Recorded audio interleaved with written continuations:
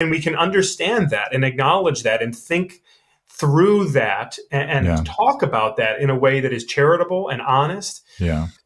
But also acknowledge the damage done to the beauty of the gospel when we turn Christianity into a partisan political sport. When when you know, Jesus becomes a mascot for the Republican Party. And that is so much of what I'm documenting in the book, is, you know, the extraordinary and really egregious ways in which people who know better have willingly, actively taken the gospel of Jesus Christ and distorted it in a way so as to kind of create a barrier to entry for anyone on the outside who does not share their political views.